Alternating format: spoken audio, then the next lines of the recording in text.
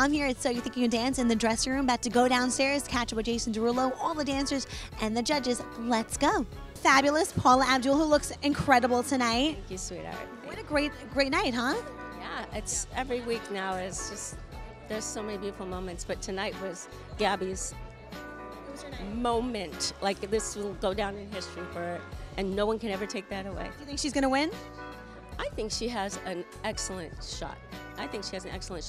But I feel there are several others. Like, it's not like last season where everyone knew Ricky was going to win.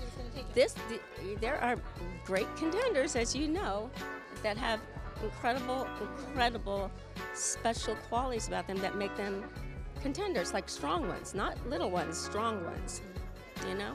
And I saw you got a little emotional during Derek's performance tonight. What was going on in your mind when you saw him? I've been hard on him. I've been hard on him week after week, not to be hard, not for the sake of being hard, but because I believe in him so much. But there's something that none of us can teach. It's something that's not tangible that you can just say this is exactly how to do it, and that's finding that freedom within you to allow your movement to be a safe place so you can throw all your vulnerability into it.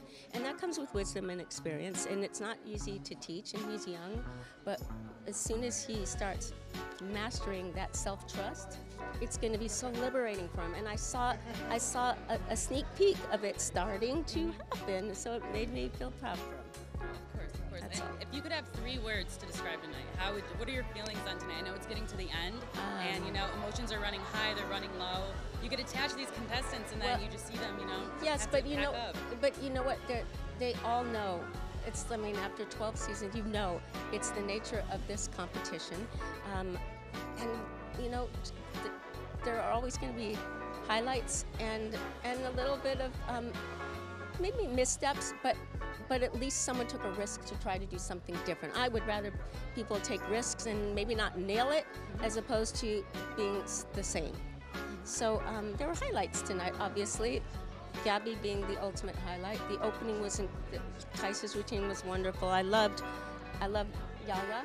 Yeah, who doesn't love it? She just every week comes out. She's remarkable. And Virgil is just a bundle of fun. And Haley's just rising all the time, rising to the top. So Jim's solo was hands down just flawless.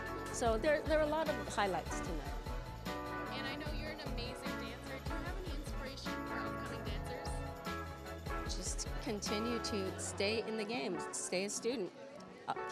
There's never room to be complacent. You can always be learning and mastering and solidifying your place in the business that's very hard to succeed in. So. Awesome. Thank you, Paula. Paula Abdul, everybody. Thank you. And I love your outfit. Gorgeous.